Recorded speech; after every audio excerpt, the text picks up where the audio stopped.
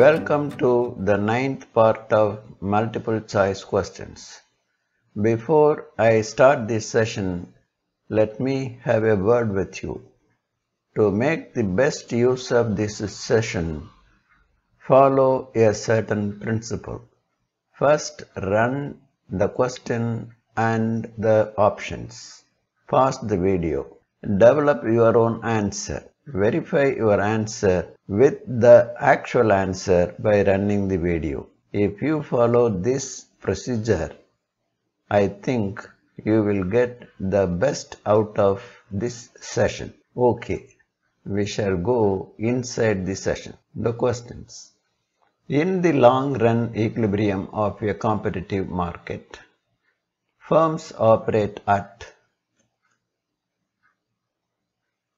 the intersection of the marginal cost and marginal revenue, their efficient scale, zero economic profit. All of these answers are correct.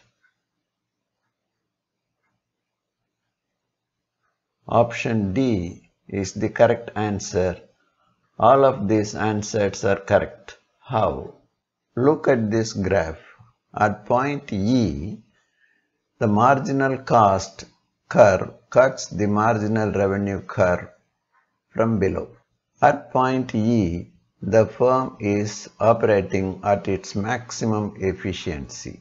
At point E, average cost is equal to average revenue. The firm earns zero economic profit. The second question. Which of the following is not a characteristic of a monopolistically competitive market? Free entry and exit, abnormal profits in the long run, many sellers, differentiated products. Abnormal profits in the long run. A monopolistically competitive firm can earn only normal profit in the long run. B is the correct answer. In a very short period market, the supply is fixed, the demand is fixed, demand and supply are fixed, none of the above. The supply is fixed is the correct answer. Option A. In the short period, supply is fixed. You please try to recollect the graph. The supply curve is perfectly inelastic. It is vertical. It is parallel to the y-axis. Whatever be the price, the supply remains unchanged. Time element was conceived by Adam Smith, Alfred Marshall, Pigou, Lionel Robbins. Alfred Marshall is the correct answer. Option B. Total revenue is equal to price times quantity, price times income, income times quantity, none of the above. Price times quantity is the correct answer. Average revenue is the revenue earned